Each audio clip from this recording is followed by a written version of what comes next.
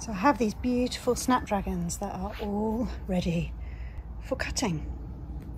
Now how I know they're ready for cutting is you can see on the flowers here, you can see how you want to catch them really when about 1/4 to 1/3 of these buds are open, as they're starting to open up the stem, if you want the largest vase life. You don't want to wait until they're open all the way to the top, because then they won't last as long. This one, for example, is at a perfect stage ready for cutting. So what I'm going to do is I'm going to look all the way down the bottom of the stem, and what I'm looking for here is I want to cut it just above a leaf node, so you can see here, and I'm going to cut it there at a 45-degree angle. So now you've got your beautiful Snapdragon. What you want to do is remove the lower leaves. Quite easy to do on Snapdragons.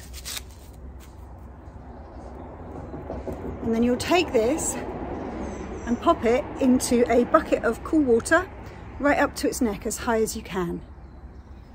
One of the things I know people get worried about when they are cutting flowers is that they're forsaking, like, what do you mean pull off these beautiful, these are going to be flowers, right? What do you mean I have to pull all these off and just leave this one at the top? And the reason for that is, yes, you are forsaking these flowers, but you're doing it cutting this, and then more will grow on the plant itself.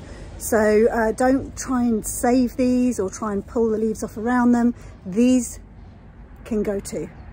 Here they are after the cutting. So don't be scared to cut your flowers, right? Especially if you're growing your flowers to be cut flowers. Get the snips out and cut them, right? That's their job. Now, Snapdragons are not a true cut and come again flower like something like Cosmos, which is the more you cut it, the more it grows.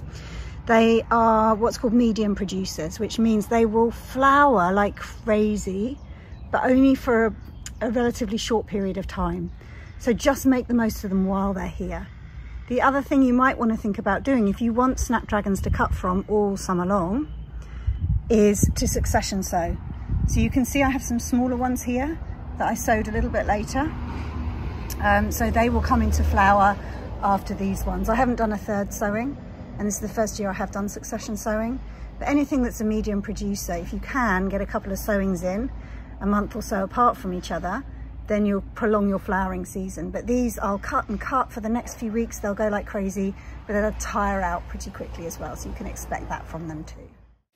So here's where my bucket of Snapdragons will sit now, in my cool, dark cowshed. When I close the door here, it will be all dark inside here, and I will leave these for a couple of hours to rest. So this is what we mean by conditioning. And what that means is they're simply, now we've stripped all the leaves off, we've plunged them into this cool water in the bucket, and they're just going to have a big drink, recover from the cutting, and then we'll arrange them in a couple of hours once they've had a chance to have a big drink. Really important stage. If you want to prolong the vase life, this conditioning stage is a really crucial part. There's two things really always to having your flowers last longer in the vase, and that is cutting them at the right stage and making sure you condition them before you arrange them.